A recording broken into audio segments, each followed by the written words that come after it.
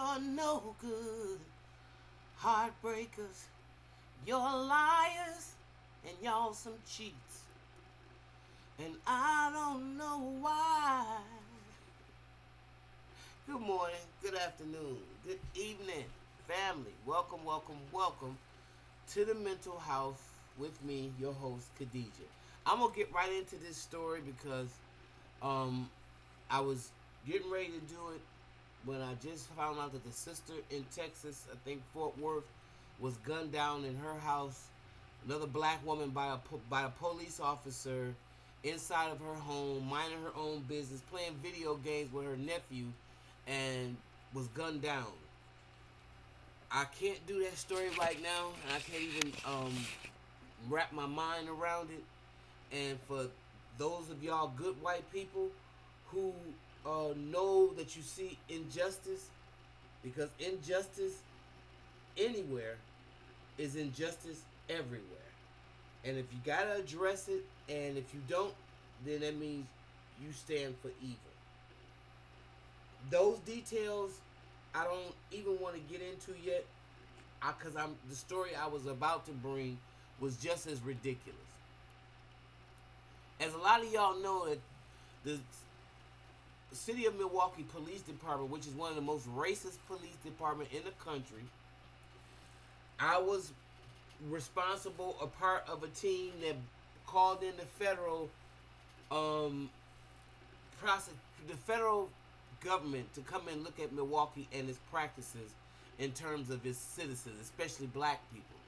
And I think that we're only maybe second to Los Angeles as being one of the most corrupt police departments that it is.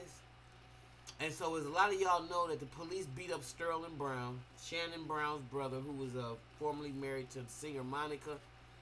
And the most ironic thing is the Bucks have some new owners within the last maybe 5-6 years.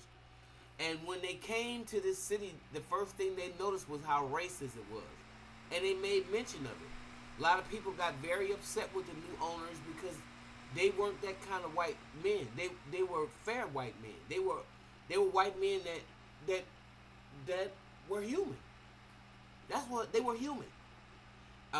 Just like the human that was working with Meek Mill, that owns the Philadelphia Eagles and the 76ers, and when he saw the injustice that was done to Meek and really see how the criminal justice system works, then he took his power and his privilege and he made something happen.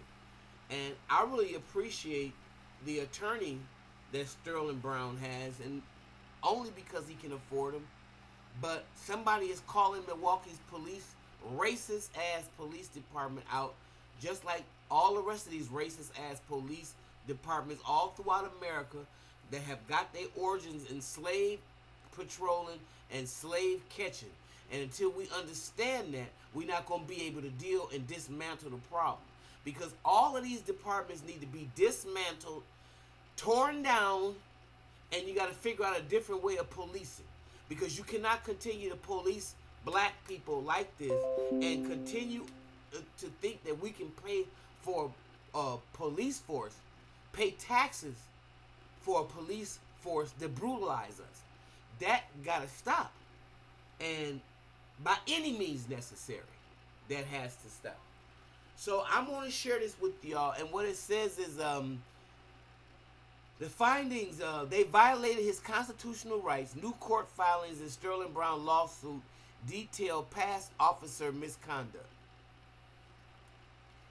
NBA players' lawsuit against the city has found one Milwaukee police officer thought that he should have used more force during the controversial arrest, while the other has a history of being investigated for misconduct. Attorney Mark Thompson, who represents Sterling Brown of the Milwaukee Bucks, filed a 30-page motion this week to throw out the city's offer to settle the player's civil rights case for $400,000. They knew they violated his constitutional rights. The city attorney calls it mere errors, Thompson said Thursday at a news conference at City Hall, describing the offer as a Jim Crow settlement agreement where you continue to hide and gloss over the constitutional violations. There you go. There you go. That's a real attorney.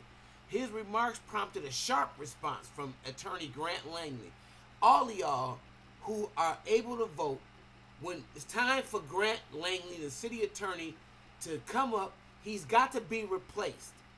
Grant Langley has got to be replaced, okay? Now, I'm seeing his name on too much bullshit.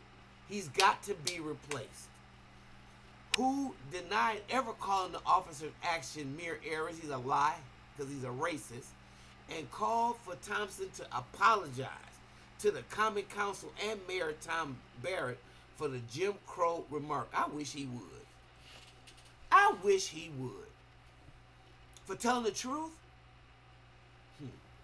Obviously, there are errors by police on the scene that night because some were disciplined. But whether or not those errors arise to constitutional violations of Mr. Brown's rights are a matter for the jury to decide. I'm not prepared to admit that. The starting point for any settlement, Thompson said, is that the city admitted to those violations. On Tuesday, Brown authorized him to propose a confidential settlement offer to the city addressing all the issues, and the city has not yet responded. That proposal, in terms of money, contained the same figure that already had been presented and rejected by the Common Council, Langley said. The only thing he can recover in this case, if it goes to jury, is money, Langley said. Wow.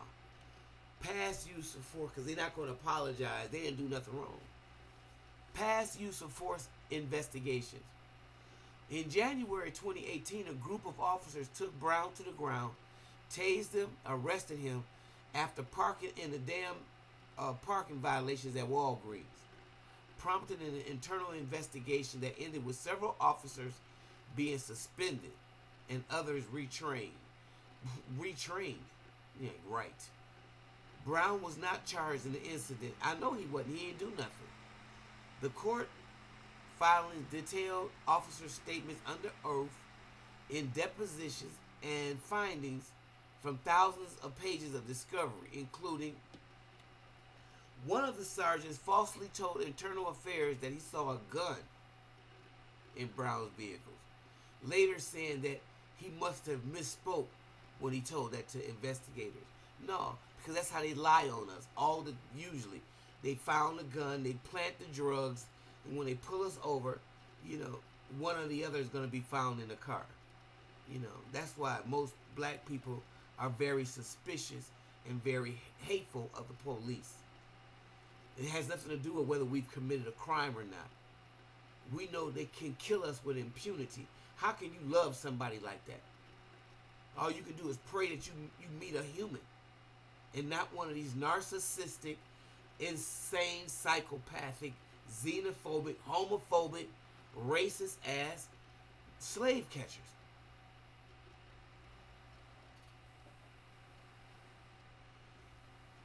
The first officer who approached Brown said he should have used additional force during the interaction. Other officers said that the first officer escalated the interaction quickly. Several officers said that based on the retraining they received after Brown's arrest, they agreed that they violated Brown's constitutional rights. The latest court filing, which quotes portions of the officers' depositions, includes information about past misconduct investigations into the officers.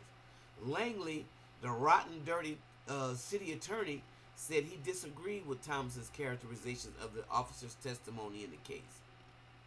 When Thompson questioned Officer James P. Collins, he read from an Internal Affairs investigation years earlier that described Collins slamming a woman's head down while giving her 4 to 5 thrusts with his forearm, stating that before each thrust, "Don't kick me, you bitch. Don't kick me, you bitch."